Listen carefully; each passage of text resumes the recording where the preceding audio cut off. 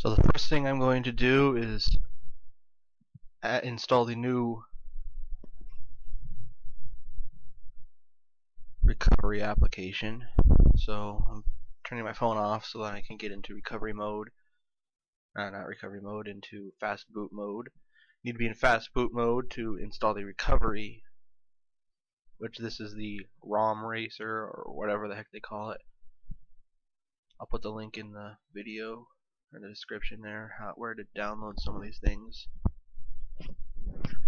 So once the phone is powered off completely, you have to hold the down volume button and the power button.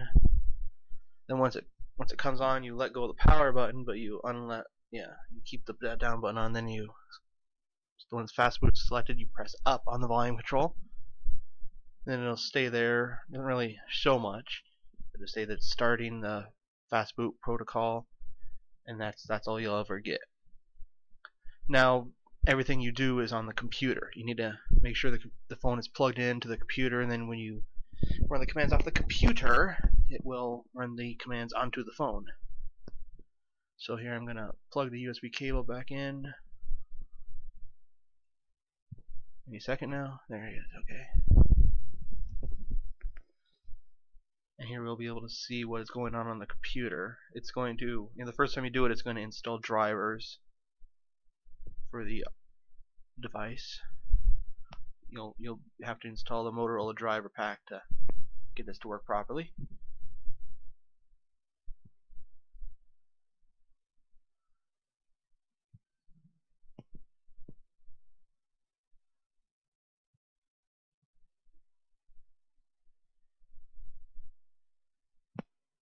So right now I'm switching to the directory to where my fast boot or Moto fast boot is. I don't really know what the difference is between fast boot and Moto fast boot, but I've tried both. So now here it's installing the drivers.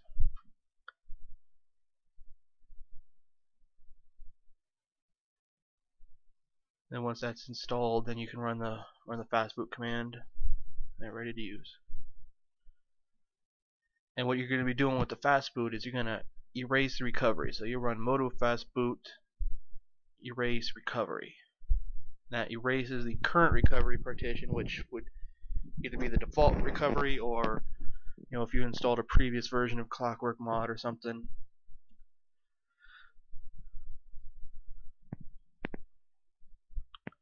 Oh, I had a typo.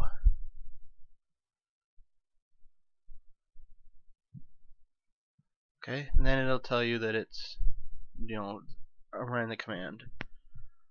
Now you do the exact same thing, but you just say you're installing the recovery. This is an image file. Then you can reboot the phone from here. Just Moto fast boot space restart or reboot. I can't tell. Restart. And it'll boot up like normal. At this point, nothing's really changed as far as the usability of the computer or the phone. It's just when you go into the recovery partition, you'll have the new recovery partition, recovery software that you installed. So now we're just waiting for the phone to boot back up. At that point, once the phone's booted back up, you'll need to install or copy your zip file over to either the internal or the external memory on the Motorola Atrix. You can use either one with this version of the Rom Racer Clockwork Mod that they had provided.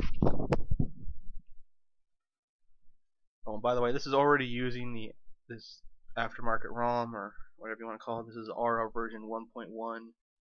I'm going to be installing an updated version of that.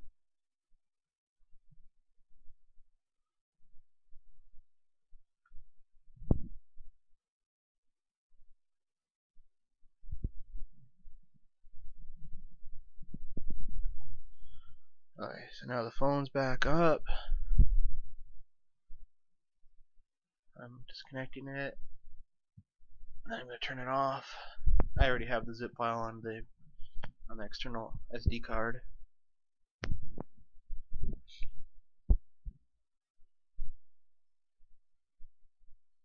Okay, so now you hold down volume and power, same as before, but when menu comes up, you don't just press up. You'll press down until you get to the Android recovery. Press up, and it'll start recovery mode, and Clockwork mod will come up, and you see now you're in the recovery. And there's menu options where you select up and down with the volume controls, and then you press the power button to select. So you're going to choose SD, pick your external SD card, find your zip file, and then it'll ask, are you sure? And you gotta go find the yes, I'm sure, and that's all there is to it. You wait for a while. It takes, quite a while, depending on how the size of the ROM.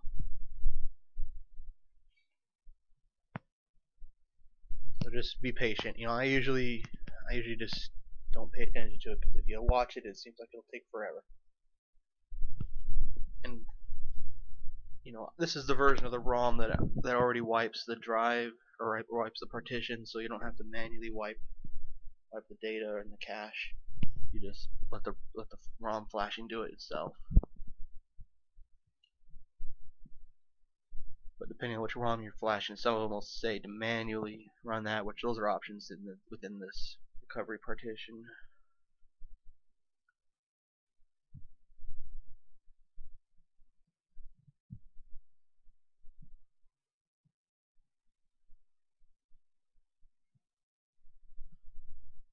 So it'll tell you what it's doing as it's doing it. Right now it's still formatting. When it starts copying files, you'll see that, and once it starts installing the stuff, you'll see that. There it goes.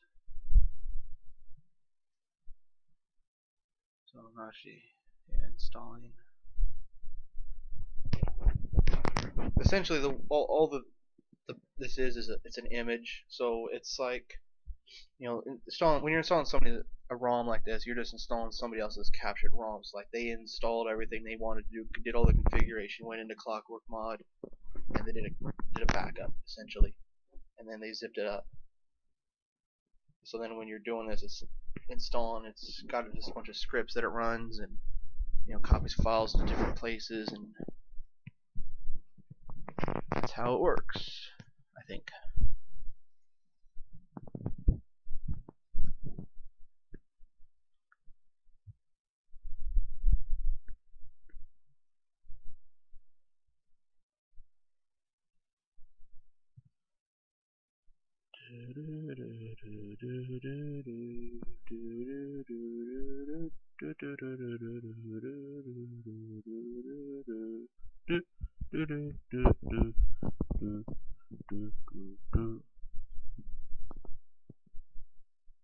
Okay, you can go faster now.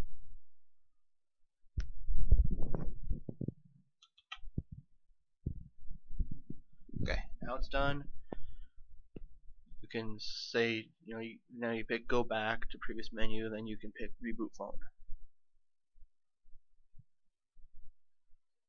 or restart phone. Same thing. And this will boot up the first time, practically like what it looks like when you boot up your phone the first time, which I don't mean it looks the same, but it'll act the same. Like, it'll take forever. I remember the first time I did this, I thought something was screwed up. I never thought I would have to wait so long. The Atrix by itself already takes a long time on this dual core screen anyway, but when it sits on this dual core screen forever, it's just it's like, what the hell? You usually can tell that you're doing good if you get past the dual core screen. If you get the second bootloader screen, which depending on the ROM is either going to be the stock one that says Motorola, or it might, like this one. This is supposedly the Transformers one. I don't know. It looks more like Tron to me, but so once you get this screen, this is when it's actually booting past the bootloader into the OS.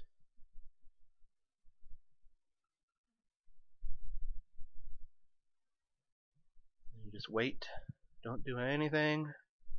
And because it takes so long, this is also a very good time to remember that you should make sure you have a very close to full battery. If you do this with like 5% battery, you could easily kill the battery just while you're running the ROM upgrade. And at that point, there's gonna be ways around it, but that would be an easy way to at least soft brick a phone is to have a half of a ROM on the partition.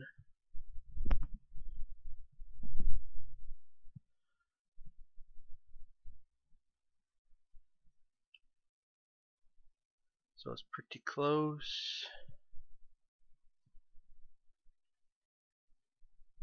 Pretty close.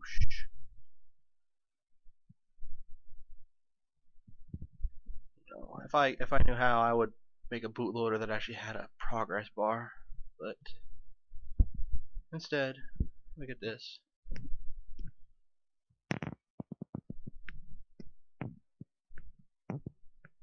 Pretty good. Okay. There we go.